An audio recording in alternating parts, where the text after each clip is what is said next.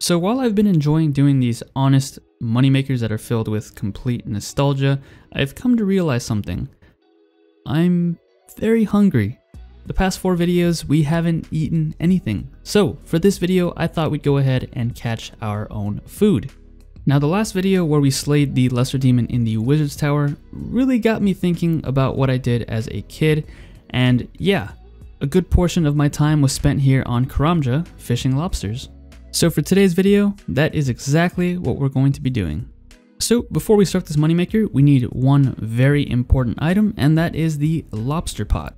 Now, if we do a price check, we can see that it's about 188 GP on the Grand Exchange, but we can actually go to a fishing shop and buy it for about 20 coins. We can still do better than that, however. Since we have many years of fishing under our belt, we can just head over to the fishing guild and borrow one from there. So now that we've acquired our lobster pot, we just have to find a suitable outfit for this moneymaker. And what better than to use the Spirit Angler's outfit that was released not too long ago. Now, not only is this extremely fashionable, but it also gives us some extra fishing XP. We're also bringing the Rada's Blessing 4, which gives us an 8% chance to catch 2 fish at once, and the fish barrel, which allows us to store another inventory of lobsters in it. Now, as for where I got the item and the fish barrel, I got it from fighting the mighty Temperos, which is a new fishing boss that was introduced not too long ago. If you're interested in doing it, I think I actually have a guide on my channel, so feel free to check out that video. And with that being said, we can now start the 1 hour of catching lobsters. So I do realize that since we have the max cape, we could simply use the teleports and not have to pay the money to travel between Karamja and Port Sarim, but the custom officers have to make a living too. So we'll be using them as our form of transportation. Now of course this means it's going to cost us a little bit extra, but that's not too big of a deal. And like I said, they have to eat too. Now you are paying 30 coins to go from Karamja to Port Sarim to bank, and then 30 coins to come back, so just keep that in mind. And if for whatever reason you find yourself on Karamja with no money at all, do not panic. There is a way you can make money to get back to the homeland. This guy right here will actually pay you to pick bananas for him. So if you're low on cash, just pick a couple bananas and he'll pay you and you can get on your way home. I gotta say, this place brings back a lot of memories, not only the memories of me as a kid fishing lobsters, but also the memories of the birth of this YouTube channel. One of my first videos was actually picking bananas, so this place holds a special place in my heart. If you're interested in watching that video, I'll leave a link to the playlist, which now holds over 100 episodes, so feel free to check it out. Now, I realize that I haven't explained the method to this moneymaker yet, and there's a good reason for that. It's very easy, like shooting fish in a barrel easy. But basically, all I do is I go to Karamja, I fish until my inventory is full, and then I take the boat back to Port Sarim and bank with the deposit box. After that, I take the boat back here and continue the process all over again. Now, like I said earlier, this was one of my go-to moneymakers as a kid.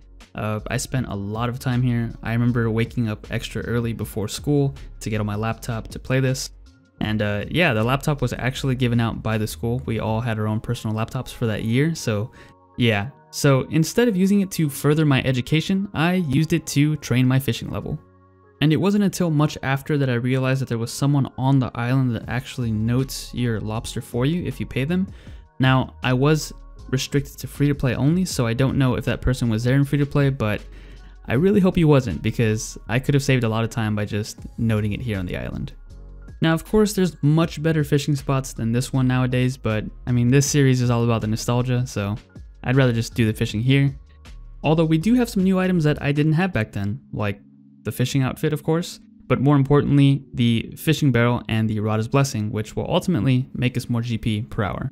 If you had told my younger self that one day we'd have an extra inventory of fish that we could carry, or even an outfit that gave us bonus XP, or even the fact that the Rada's Blessing gives us double the fish sometimes, I would have lost my mind. But even crazier than that, if you told me that I was one day gonna be the owner of a max cape, I would have thought you were completely insane. Because it wasn't until OSRS that I actually got a 99 in a skill. I definitely put in enough time on Runescape back in the day to get a 99, but no one really played efficiently back then. It was all about having fun, so yeah. Now, if you really wanted to, you could also bring Spirit Flakes, which are also from Temperos. Spirit Flakes give you a 50% chance of catching 2 fish at once. Now the reason for not bringing them here is because I didn't want to run the risk of poisoning the fish, because after all, I might be eating them, and I would hate to make myself sick.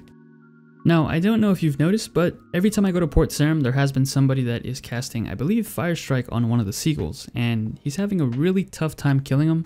Maybe you'll see him next time that I go back there, but yeah, he was there for the majority of this 1 hour, so I guess that seagull was putting up a pretty good fight. Also, I just want to shout out Lawliet for having an amazing client. Because of the GPU plugin, we can pretty much just one click from this area all the way to the dock. That's pretty insane. That saves us a lot of clicks. And it really makes you realize how easy and how nice we have it. And one more thing before we go, I just want to point out that Zambo has possibly one of the best fashionscapes that I've ever seen in Runescape. Yeah, I'm just trying to figure out where I can get his outfit from. This guy owns his own bar on an island, and he's basically just living his best life. Not to mention he has a pretty sweet pink berserker necklace. And with that being said, we have reached the end of the 1 hour of catching lobsters. We can now go ahead and do a little price check of how much money we made. 349 lobsters for a total value of about 43,000 coins, along with the lobster pot that is worth 188 coins. But the lobster pot doesn't belong to us. I did say that we were borrowing it, so I went back to the fishing guild and returned it. Now, I put the lobsters in the GE for the market price of 124, and they instantly sold for a price of about 136 for each one. So we made a little bit more money than we expected. That is definitely a welcome surprise, and we'll take every extra GP that we can get. And with this moneymaker done, that brings our total to over 100,000 GP. Such a huge milestone for this series. Now once again, it may not be a lot of money to most of you, but at least it's honest work.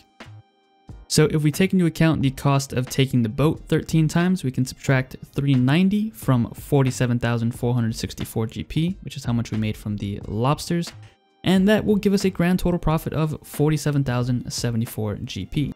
So definitely not a bad amount of money. I think this is actually the most money we've made from a moneymaker in this series so far.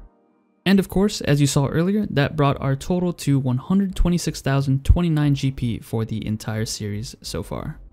I just want to say thanks for checking out the video, and thank you to all of the people who have become channel members, with a special thanks to Captain Fat Daddy. Becoming a channel member is one of the best ways to show some extra support, and you get some perks along with it too. And once again, thanks for checking out the video. If you enjoyed it, please consider giving it a thumbs up and maybe even a subscription. And as always, I will catch you guys in the next episode.